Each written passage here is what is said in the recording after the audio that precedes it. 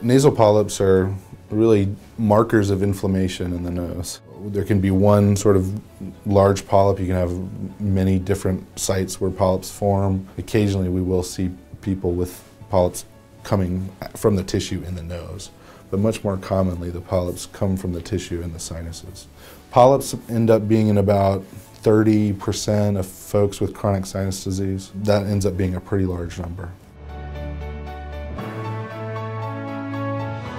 There are lots of different reasons why people probably have nasal polyps. We only know sort of a very small number of them.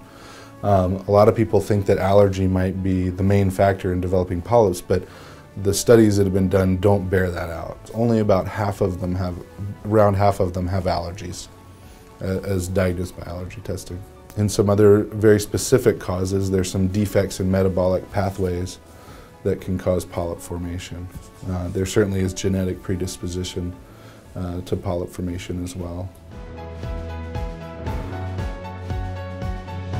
Generally, the things that people notice most with nasal polyps are inability to breathe through the nose or poor nasal airflow and decreased smell. Smell seems to be a pretty sensitive indicator of the amount of inflammation in someone's nose, and it's a good way to actually follow polyp patients. If one of my polyp patients comes in and their smell is decreased, well, there's a good chance that there's some polyps that have grown back.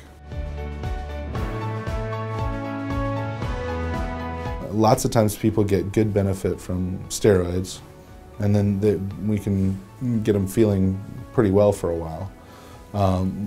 Unfortunately, a lot of the times those symptoms come back, and the polyps, once you come off the steroids, the polyps seem to regrow.